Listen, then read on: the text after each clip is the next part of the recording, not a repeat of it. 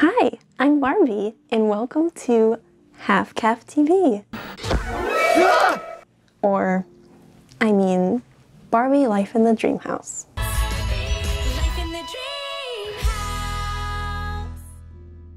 With the new Barbie movie coming out within weeks. I mean, days. I decided it was time to pay respects to arguably the best Barbie show that there is, Barbie Life in the Dreamhouse. I've got the clothes from every career I've ever had. You went to the moon? You haven't? Now, Barbie has been in a lot of movies and also a few TV specials, but this was the first time that Barbie got to be in her own TV show. Hot off the heels of Toy Story 3, and with Barbie practically stealing every scene she's in, comes a show with a very similar comedy style. Fast-paced, full of slapstick, and full of doll humor. Although this makes for a show that goes off the rails from time to time, more often than not, for the better. I feel like the writers of the show felt they had a requirement to make the Barbie characters as relatable and insane as humanly possible. Now, a bit of history before we get into it. Barbie Life in the Dreamhouse only really exists because in the 1980s, Mattel saw a decline in Barbie and panicked. They had produced 2 TV specials featuring Barbie called Barbie and the Sensations, Rockin' Back to Earth, and Barbie and the Rockers, Out of This World. These specials featured Barbie as the star of her own rock band. These specials did, alright in comparison, a score of 5.3 out of 10 and 6.3 out of 10, according to IMDb. Even with such mediocre scores, this was only the start of Barbie's total media takeover. In 2001, Bratz dolls came out and threatened Barbie even more. So Mattel considered some interesting tactics. But eventually, the consultants saw that girls were spending more time playing online games and less time with dolls. Since home video or direct-to-video was popular at the time, Mattel decided that this was the perfect time to release a Barbie movie. Thus, Barbie and the Nutcracker was born, a true beauty for us Barbie lovers back in the day. But I'm so hungry, I feel weak, no, faint. In 2011, Stars Animation Toronto was given the chance and produced the first non-film Barbie production for Mattel. Then, Barbie Life in the Dreamhouse was born. Barbie Life in the Dreamhouse was originally released by ARC Studios, or also known as Stars Animation Toronto, and Mattel in 2012 as a short web series on YouTube. This series would be posted on the official Barbie website as well, and would later appear on Nickelodeon and Netflix, with the latter being aired in the wrong order and missing a lot of episodes for some reason. Best way to watch the show, and the way I did, is through the YouTube account. There you can watch all 77 episodes. Luckily, they are short, so you can binge them all in an afternoon. Since Life in the Dreamhouse came out in 2012, it clearly took influence from popular reality TV at the time, especially cutaway jokes called confessionals. These were done to parody those same exact reality TV shows. I'll never understand high fashion. I'm feeling kind of woozy. Am I the only one thinking that the gorge thing is getting a little old? I've known Barbie since we were in matching cribs. I hang out at her crib every day. I text Barbie so much, she's got a separate phone just for me. Here's the thing. Honestly, it parodied these reality TV shows a lot better than most that tried. The real draw to this show is the humor that takes these established characters and turns them into chaotic parodies of their originals. This, of course, was done while keeping the qualities that make them them. This show mainly takes place at the Dreamhouse. It's in the title. Barbara Millicent Roberts, yes, that's her real name, is our title character, Barbie.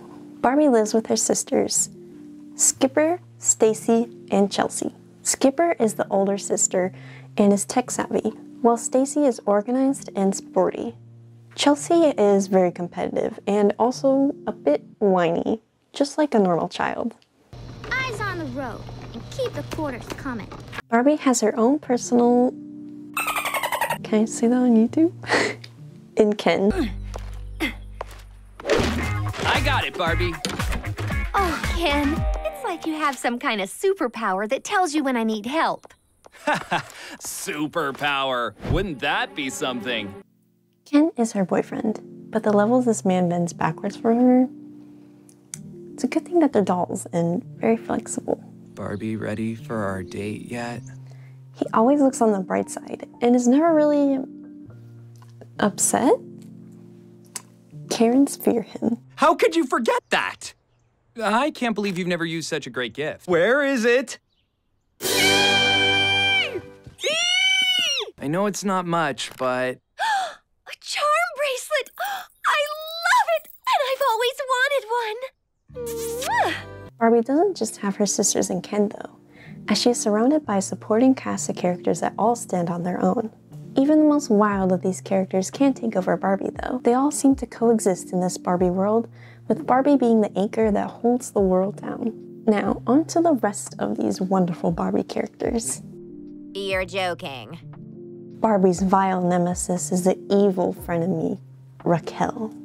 Raquel is the narcissistic antagonist, I mean, the most fabulous doll that wants to have whatever Barbie has.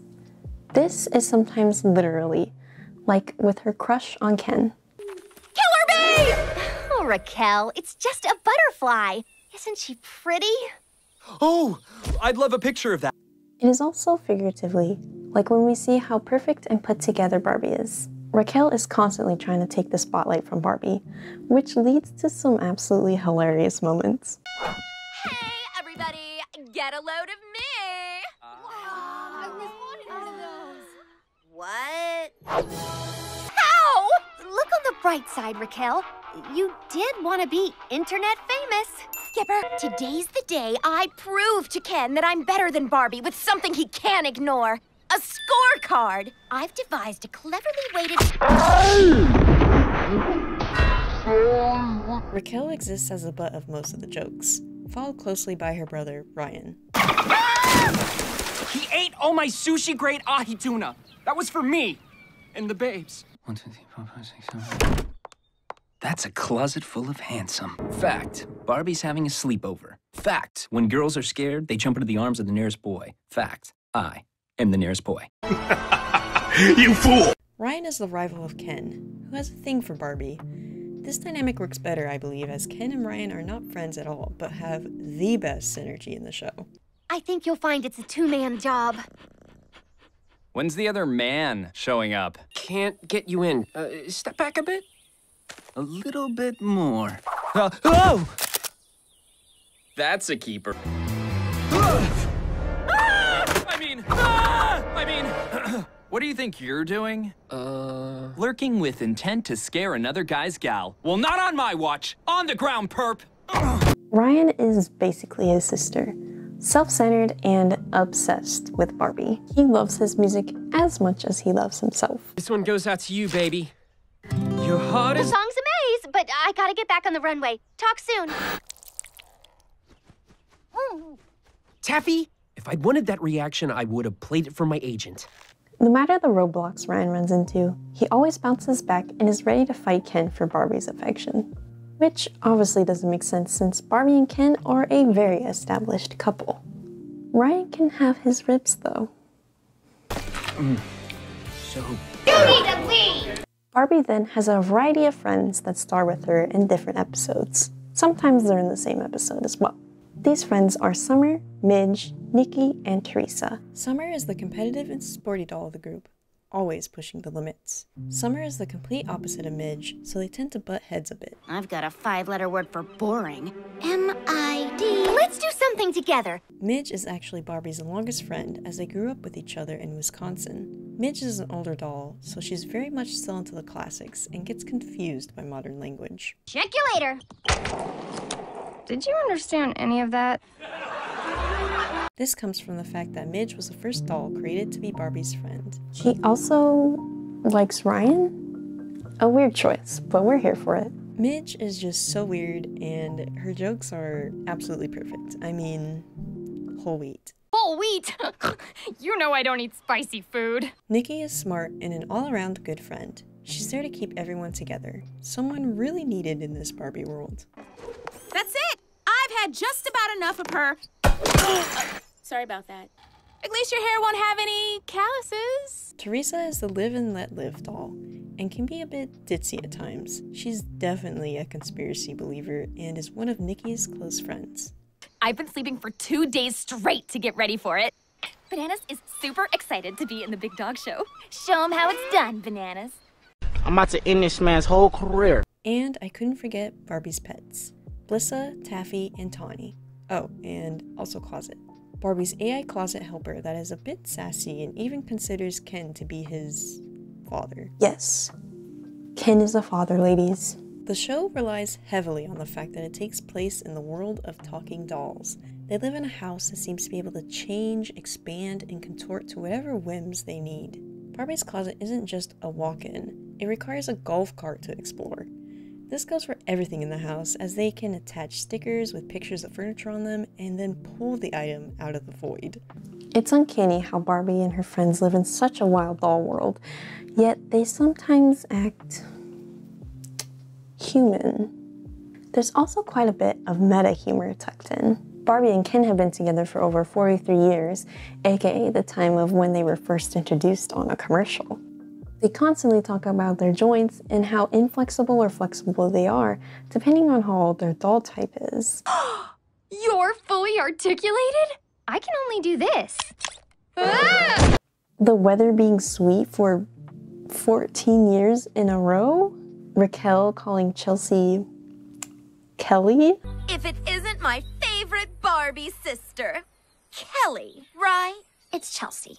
The museum of items sold separately, there are just a lot. Many of the jokes the show throws at the audience rely heavily on the fact that the world they live in is made of plastic. Credit cards in the show are always these massive pieces. The cards can be wound up or have batteries put in them. There's even a reoccurring joke with glitter being a tradable commodity. No glitter! Barbie is also shown to be able to change outfits with a quick jump off screen. Most of the episodes are short, with random bursts of jokes. But the longest episode with the most consistency and some of the best jokes has to be The Amaze Chase. The Amaze Chase is based off of the Great Race film of 1962 and the Amazing Race reality game show that started in 2001 and is still on to this day. This episode is a bit different than others. Every character is introduced and put into teams. Each team wants to beat Barbie. No matter how much they love her, the thirst of beating Barbie outweighs friendship. What's cool about this episode is that it shows the different cars that coincide with the different dolls. This episode allows all characters to really shine, especially Midge, Raquel, Ryan, and of course, the best host ever, Randy Bravo. I'm your host, Randy Bravo. There are plenty of Ryan and Ken moments as well, so don't worry about that.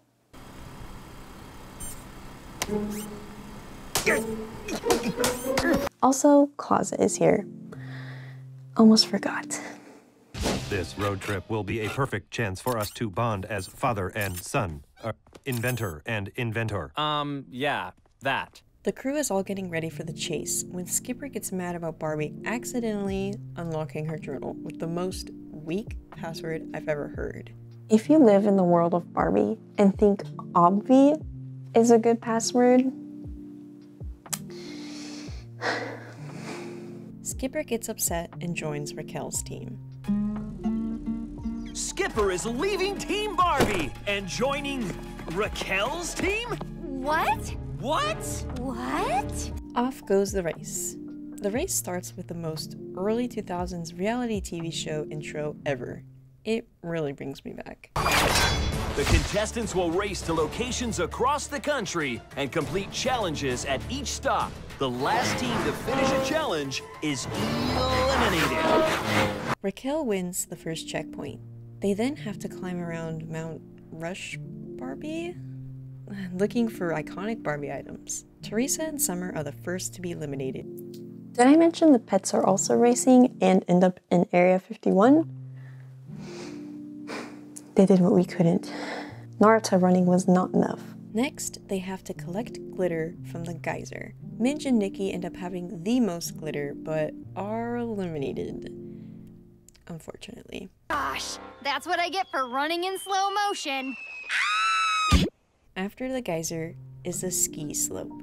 Barbie gets there first this time and gets to pick her skis. Ken and Ryan are disqualified for their issues. Yeah, all right, we won. Sorry, only one racer per team. You're disqualified and eliminated. That leaves Barbie and Raquel's team. They arrive at the Sequin Waterfalls, which is a redemption quest. Midge is the shining character here. She goes selflessly down the waterfall and brings her team back in. Too dangerous for my taste. I'm going back to the camper to work on my Sudokus. Only one square left. Sudoku! Got it! All right! You go, Midge! This is where Raquel says, Obvi. Again, everyone in this world does. And opens Skipper's audio diary. Skipper finally realizes that her audio diary has the worst password ever, and she joins Barbie again. I didn't do it on purpose. Not that I wouldn't. But this was an accident. Isn't it obvious? Password accepted. I can't believe my own sister would do such a thing. Ooh. Well, they got over that quickly. Raquel tries sabotaging Barbie's car and leaves before our man Randy Bravo can give the go. Wait, I didn't say go. No fair. I always say go. I'm the go guy. Midge and Nikki are disqualified for crashing their car, so that just leaves Barbie again. After trying Ken's lawn Poofa, Barbie releases the back of her RV and takes off, leaving Ryan all alone. Uh-oh, my water wings are back there. Barbie catches up and Ken can see the light. Did I mention Raquel kidnapped Ken? Yes, that happened. This is until everybody starts bouncing in the back of the hot tub and causes Barbie to slow down.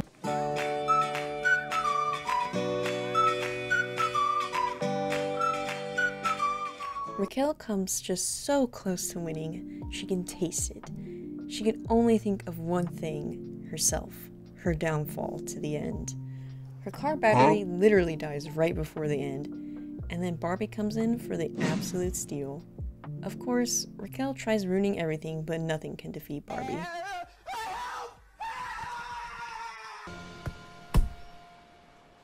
Hold me.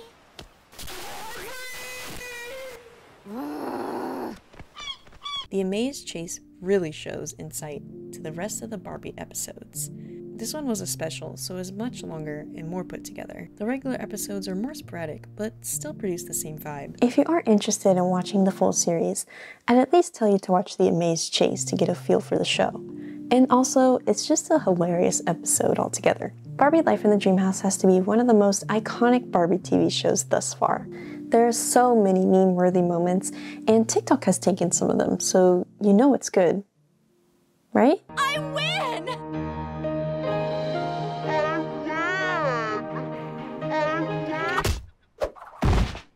But in any regard, it's an amazing show, and I really wish there was more. Or maybe the amount is just right so that it's not saturated. If you really want an easygoing show with a lot of random jokes, I highly recommend watching Barbie Life in the Dreamhouse.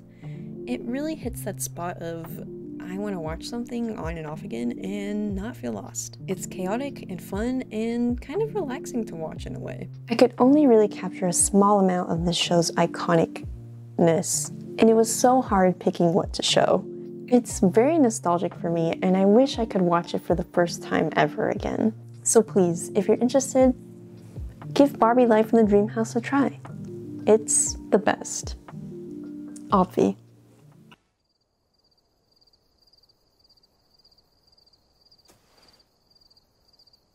They'll be back. Hi everyone! Thank you so much if you've made it this far. I really appreciate it. Yeah, I wanted to try to do something kind of similar to my history of cosplay video, but a little just more wild, I guess. But in all seriousness, I really do love this show, and it's actually very hilarious. I'm so sorry if you can hear the people mowing. Always at the best times, am I right? But anyways, thank you guys so much for watching. Again, I really appreciate it. Like, comment, and subscribe if you want to see more. And I will see you guys in the next one. Thank you. Bye.